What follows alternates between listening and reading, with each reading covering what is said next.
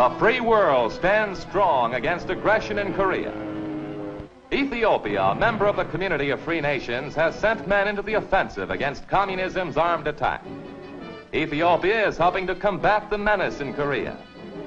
It is not strange that Ethiopians should be fighting aggression so far from home, for they have taken their rightful place among the free and independent nations of the world.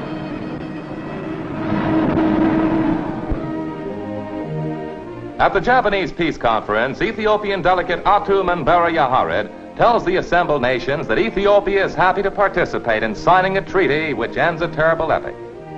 They deliberated with representatives of other nations, and together they designed a document which offers Japan generosity in defeat, with new hope for a peaceful, prosperous future.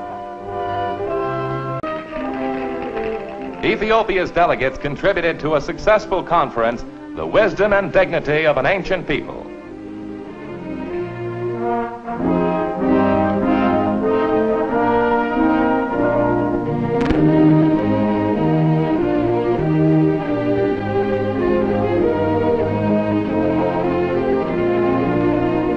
Recognition of Ethiopia as a factor on the world scene led to the recent signing of a treaty of friendship and commerce between Ethiopia and the United States.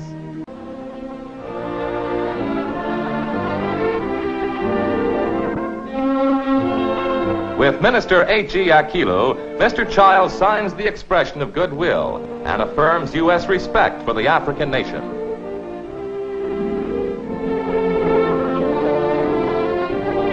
Later, at the Imperial Palace, His Imperial Majesty Haile Selassie receives the ambassador and his staff.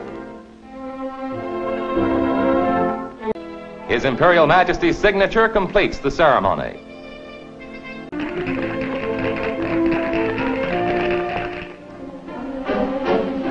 To Korea, to support the UN cause, Ethiopia has sent a battalion of soldiers. Cheering Koreans greet the men who arrive together with replacements from 3 other nations. The brothers in arms were welcomed personally by the President of Korea, Sigmund Rhee.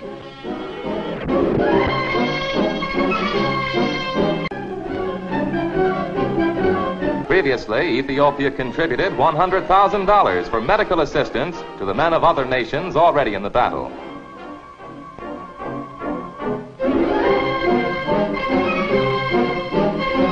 One chap brought his instrument all the way from home. Ethiopian troops made a smart first impression in Korea. An Ethiopian officer reported the morale of his men was very high and that they were anxious to participate in this operation. All of his men are volunteers, and additional units and replacements are being sent to Korea periodically.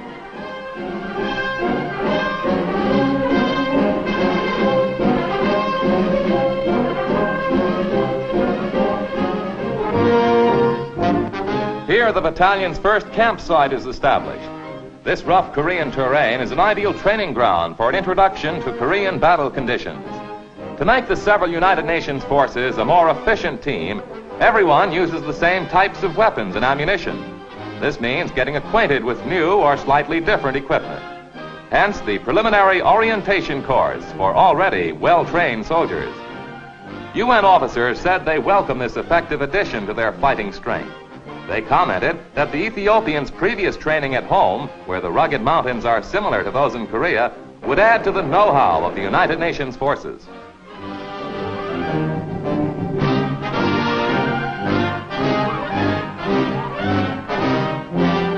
The men accustom themselves to UN signal equipment. The international force must be in constant touch by telephone and radio. This classroom just behind the front lines was a battleground half a year ago.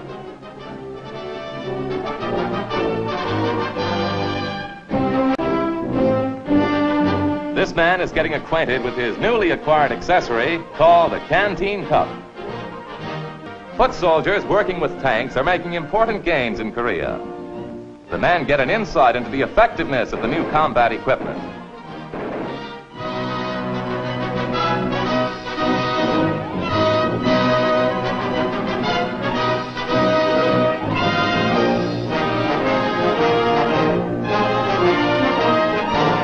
Time out before going into battle for ceremonies celebrating His Imperial Majesty's birthday.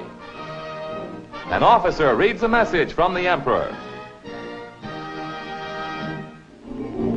Dances reminiscent of happy moments at home are the order of the day.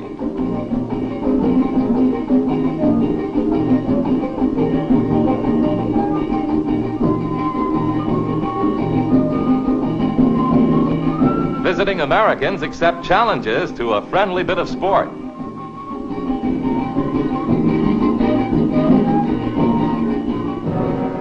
The men collect their equipment and assemble for the trip to the battlefront. Soon they will be fighting alongside other soldiers from the United Nations. With their aid, the communist aggressors will be repulsed.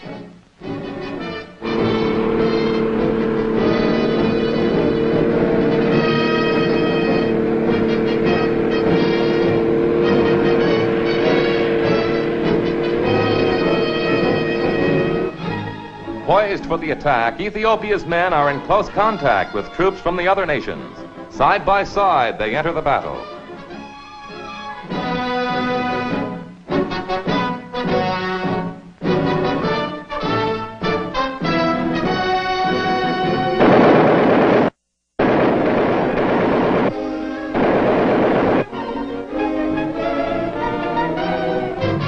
The troops successfully come through their first baptism of fire.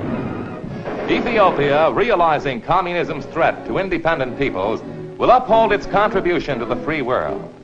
Ethiopia's faith in collective security has been affirmed. The presence of its men in Korea reinforced the principle of the UN Charter that aggression, to succeed anywhere, is a threat to free peoples everywhere.